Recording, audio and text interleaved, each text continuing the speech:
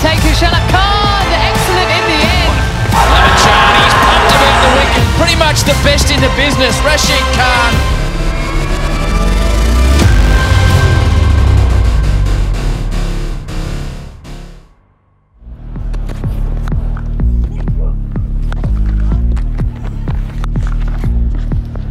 The KFC Big Bash League will enter a brand new era next summer with the introduction of a draft for overseas players for the 2022-23 season.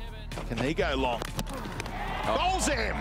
All 8 clubs in the men's league will get their choice of the world's best T20 talent, with all international stars funneled into a draft pool. Oh, straight through him. Players will nominate for selection across 3 salary categories: gold, silver and bronze. The biggest names in the draft pool will be elevated by the league to platinum status, making them eligible for the highest salary and to be picked in the first 2 rounds of the draft. Players must declare their availabilities for the tournament before the draft. The draft consists of 4 rounds. Clubs may choose to pass in certain rounds, but must select 2 or 3 players across the draft. The draft order will be decided by a weighted lottery.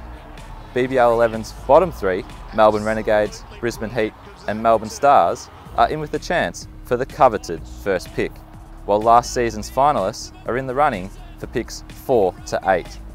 This means the Renegades will have the best chance of getting pick 1, with the Hurricanes the best chance of pick 4.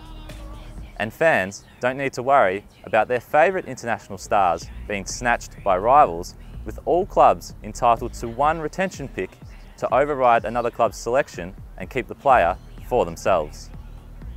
Player nominations are now open, with the date of the draft to be announced soon.